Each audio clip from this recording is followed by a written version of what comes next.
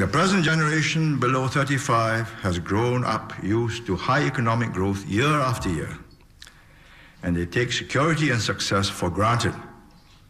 And because they believe that all is well, they are less willing to make sacrifices for the benefit of the others in society. And they are more concerned about their individual and family's welfare and success, not the community's or the society's well-being. But this is very dangerous because things can go terribly wrong, terribly quickly.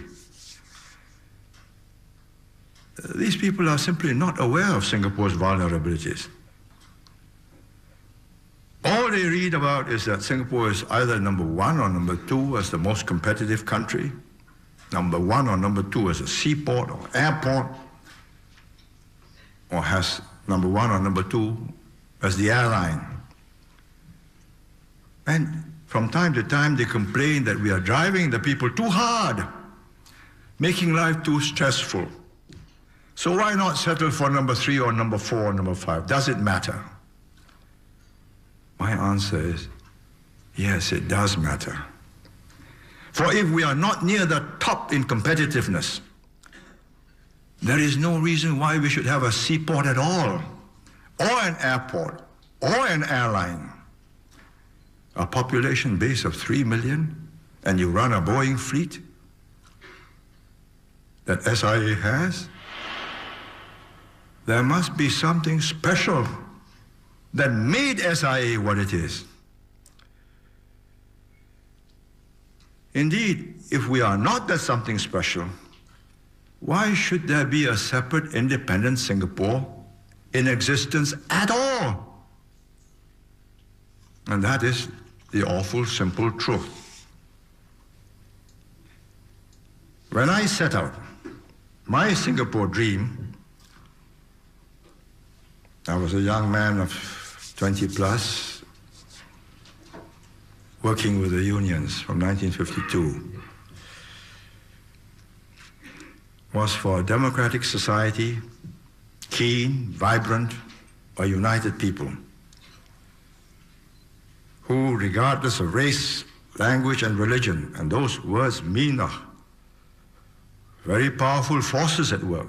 Their own belief is just 3 words: race, language, and religion. They are deep emotional pulls that tugs you and makes you do things your common sense tells you should not be doing.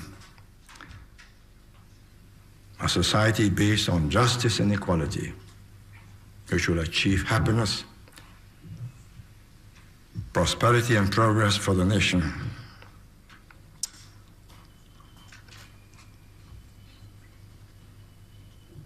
"30 years ago,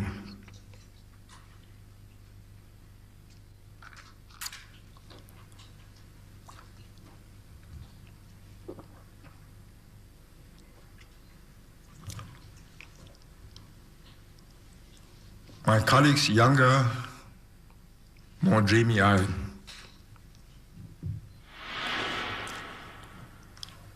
settled the words of our pledge.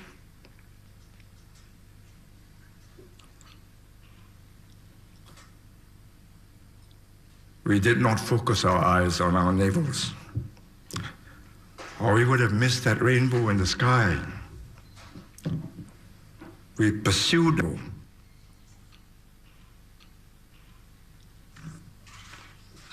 And that was how we came to build today's Singapore. For the young, let me tell you, the sky has turned brighter. There's a glorious rainbow that beckons those with the spirit of adventure. And there are rich findings at the end of that rainbow. To the young and to the not so old, I say, look at that horizon. Follow that rainbow. Go ride it. Not all will be rich.